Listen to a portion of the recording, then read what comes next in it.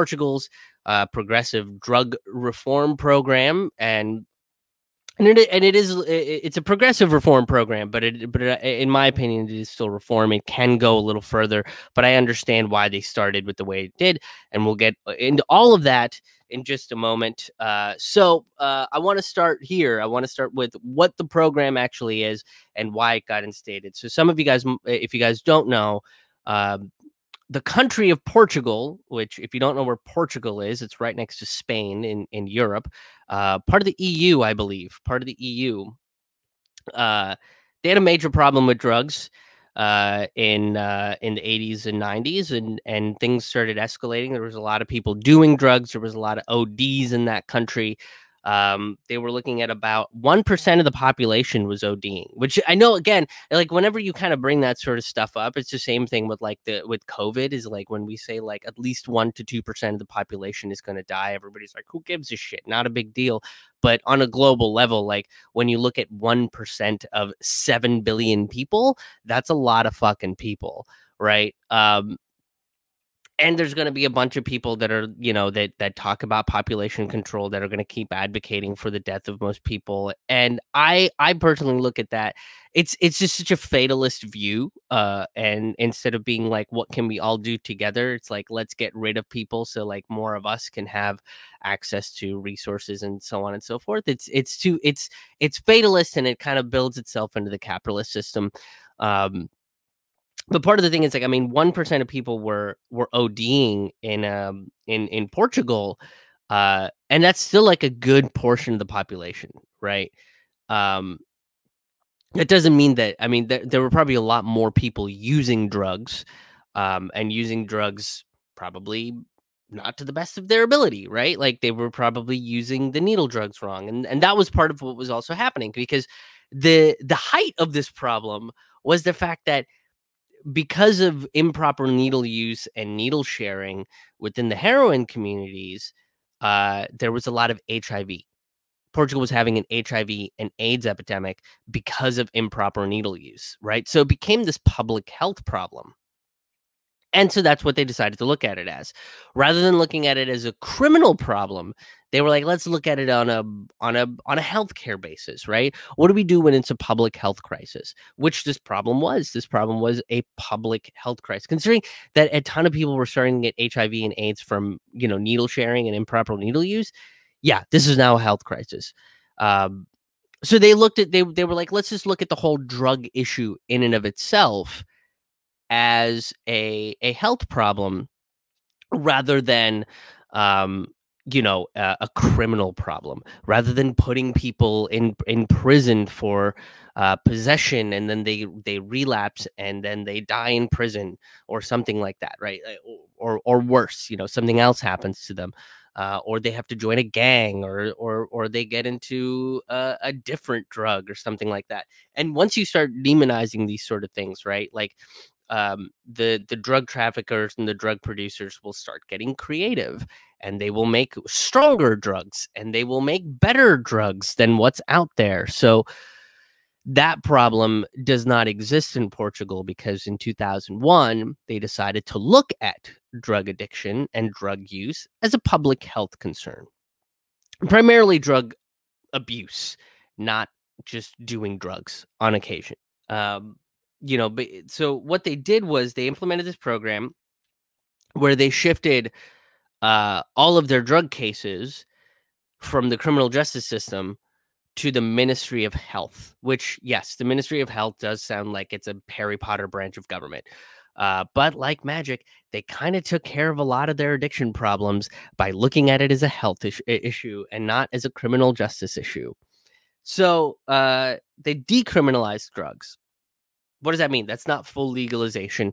That doesn't mean that you can go to a mall in Portugal and buy some hash or buy a gram of coke or something like that, right? It just means that if you are a member of the public and you are caught with drugs, and it doesn't seem like you are trafficking said drugs, you don't go to prison. That's it. I mean, that it's in and of itself has transformed their society in like immensely, like it has completely transformed their society. More than what people would believe, more than what people would think. It has transformed their society in this way. So first and foremost, what it's done is you don't get a prison sentence, but what you do get is you go see a sociologist, a social scientist is who you get to see, and you go and talk to this person, and they get a bunch of information from you, right? Like, how long have you been doing this? How many hits of hash do you need a day? Like, do you smoke a whole bunch? And then they ask you, like, do you feel like you have a problem? If it's your first offense, they leave you with a warning. They give you some pamphlets, and they're like, "Hey, check these places out if you feel like this is going to become a huge issue," right? And then if it becomes more frequent that you do get caught with drugs, it means that they will start being a little bit more forceful about like going to rehabilitation centers. Um, that's one of the major things is you go to a rehab center or you go to an addiction center and you get help that way, right? The point of Portugal's program was to reduce the use of needle sharing, and to reduce just drug use in general. They wanted their society to be not drug free, but more drug responsible. That's sort of the way that they looked at it. But if you didn't want to take it, like let's say they were just like, "Hey, this is your fourth offense. But we really, really recommend that you go see this rehab clinic, and they're going to help you kind of work through some new coping mechanisms, so on and so forth." And the person goes, "Nate, you know what? I'm good. I'm all right. I don't feel like I have a problem." Then they'll go, "Okay, well, we have this program that we're going to enlist you in that essentially delivers drugs to you." And that's what they do. They give you a controlled amount of the drug that you are, and specifically a lot of this is done for heroin, because heroin is just such a huge issue. Not just in Portugal, obviously, it's a huge issue everywhere. It's a particularly a lot more dangerous of a drug uh, to use. It has a lot more dangerous consequences attached to it. So and there was a lot of heroin use in Portugal itself. So they were basically like, let's send psychologists out there. We'll collect people's used needles. We'll collect people's wastes, and we'll give them new drugs, and we'll give them new paraphernalia to use, clean, sanitized, right? Still wrapped, fresh paraphernalia to use. That's one of the things that they do. They have psychologists that go in and they deliver this stuff to the people. That's one of the things they do. So they deliver clean supplies, dosage of drugs, and then they provide also online, on-site therapy. I should say on now all therapy is online, but they provide on-site therapy. That means that these psychologists are going and talking to these people and being like, "Hey, how you doing? What's going on? Like, do you feel like you're using more heroin? Do you feel like you're using less right now? What are your stressors? What makes you want to use the drug? Like, do you feel more comfortable?" So, so on and so forth. So they have a actual psychologists going in and dealing with this as if it was a health issue, as if it was a mental health issue. They don't go in there with armed guards. They don't go in there with drugs. They go in there with a biohazard container and fucking like green safety vests and a bag full of controlled substances. And it is controlled because they're giving them doses, right? And they're like, "Hey, we see you either daily or weekly. What do you need today? Do you need 2? Do you need 3? Do you need 1? Are you scaling back? Do you feel like you need to quit? Here's some resources that you guys can use." So on and so they're really there to make sure that people aren't ODing on the streets, that people are taking this seriously. And not just that, but they have also mobile methadone clinics that also provide the same thing. So let's say you don't want to do the methadone, but you need you're a heroin user that needs a hit that day, and they go to the mobile methadone clinic and they go, "Hey, I'm here for that," and then they give them all the clean stuff and they're like, "Here's 1 hit." Cool, right? And it's a controlled thing. And this, In 19 years, it has decreased overdoses in Portugal. Deaths and addictions have decreased. Teenage use of drugs have decreased because it's available everywhere. Part of the allure is that it's illegal, right? Like, it feels like you're doing something fun and cool and rebellious. Look out. Part of the allure is that. So they have all of these things available for their society, and it's bettering their society. It's good for their society.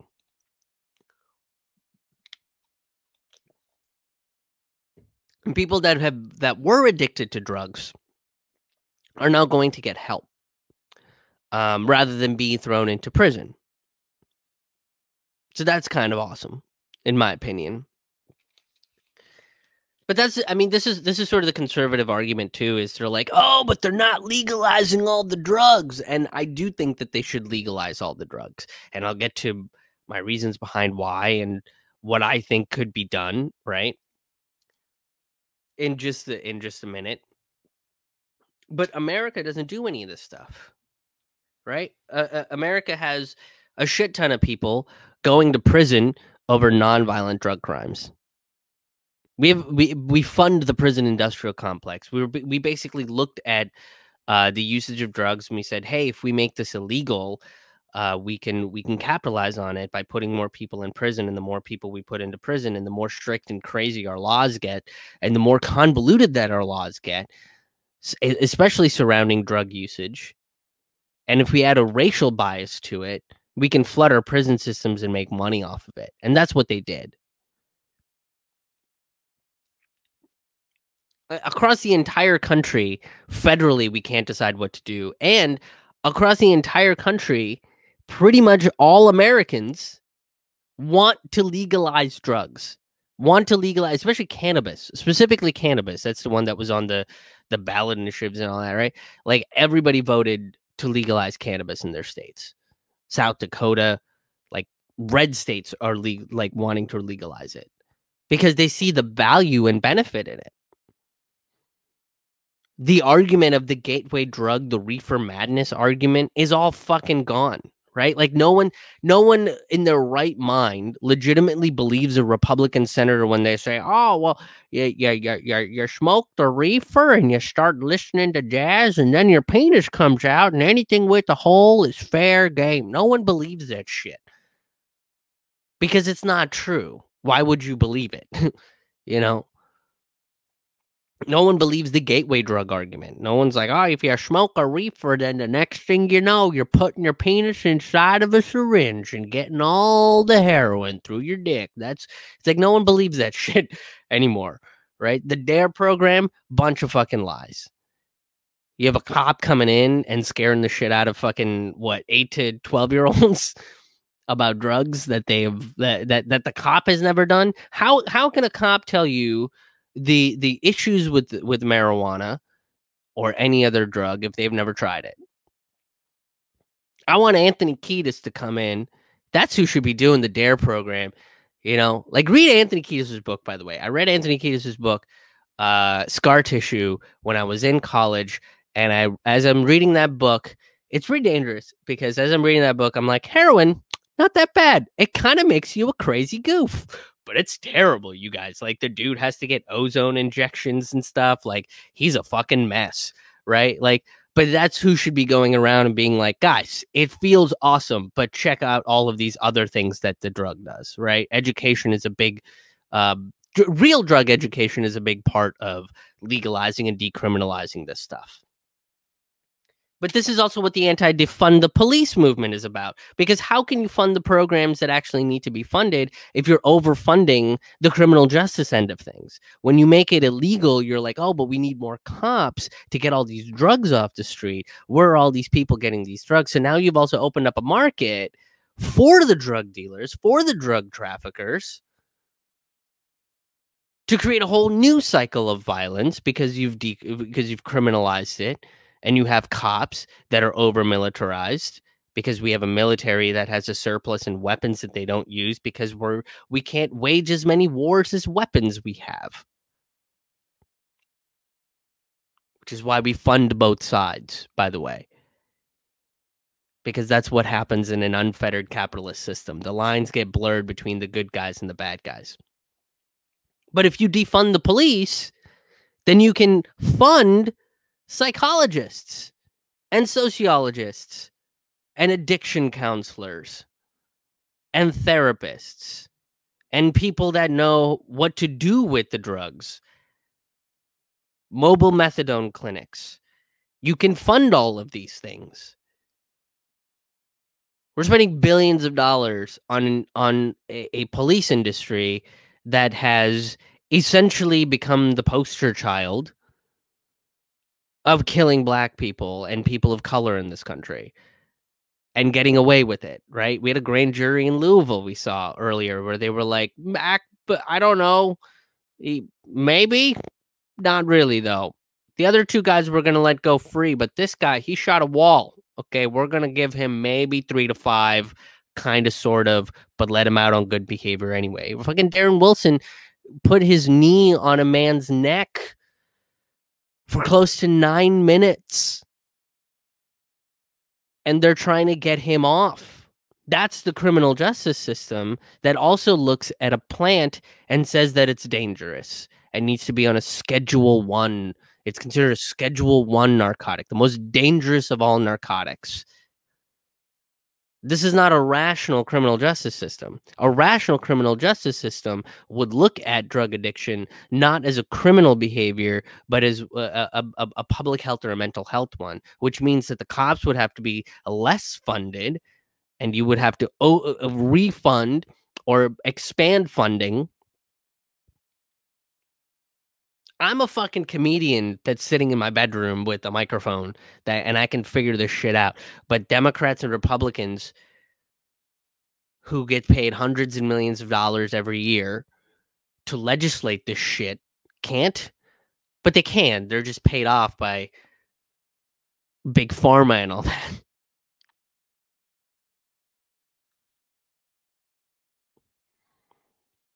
And that's the other thing, like big pharma, they're just drug peddlers in and of themselves, right? How many Americans are medicated constantly? But the problem isn't, and I mentioned this in a stand-up album I put out a couple years ago. It's the problem isn't that people are using drugs. It's that they want you to use their drugs, not our drugs. Our drugs are already out there, right? And they've made our drugs illegal. You know, you can't recreationally smoke marijuana for all of these bullshit reasons. You can't have LSD or MDMA to help with your anxiety or your depression or your PTSD that American capitalism has given you. You can't have any of those things, but you can have a litany of other drugs, Xanax, Zoloft. I saw a drug commercial the other day where it said side effects may include death. What? That's not. You're just saying it and you're just expecting people, but we're still allowing that to be on the fucking market. The side effect of heroin can also be death, but that's illegal. But the side effect of some fucking pharmaceutical drug is also death, but that's allowed because it's their drug. And that's the difference. They get the price gouge and control that drug. And that's what they really want. If they can control the drug, then we're fine. Now you look at states that have legalized marijuana. You look at states like Colorado and Washington, right? I mean, huge profits in those states. Huge profits in those states. So that's, I mean, it's, so it doesn't, that's not really an issue. We're not worried about profits. I mean, the legal cannabis world is making profits, and I do believe that the legislation to let them be banked is just went through. But in reality, if we had public banks, the marijuana industry would be a underbanked and unbanked society, and public banks specifically help those people, which means that if we had a public bank option, like if North Dakota fucking legalizes weed tomorrow, all of those dispensaries and head shops and so on and so forth could go to the North Dakota Public Bank, which does exist. Uh, and I've done a video. I've done a video about public banks too. They would very easily be able to get it. They would easily be able to have a bank account and take credit card information and all that kind of shit.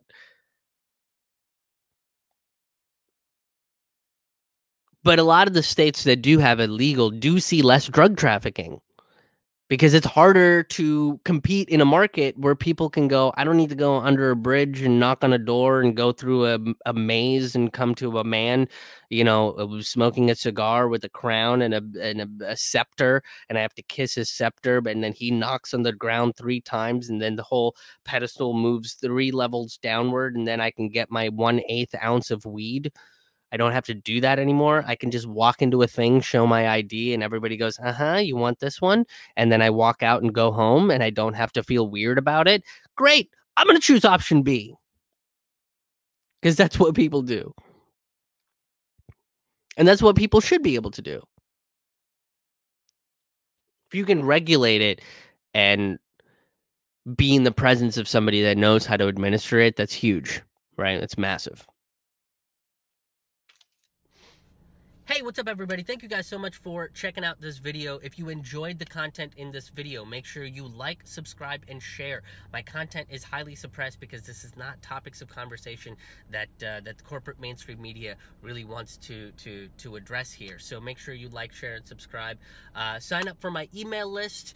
That way you'll get weekly emails with all of the podcasts and all of the videos that I put out there. And make sure you go to my website and follow me there. KrishMohanHaha.com. That's going to be your one-stop shop for all things Krish Mohan. That's KrishMohanHaha.com. See you in the next video.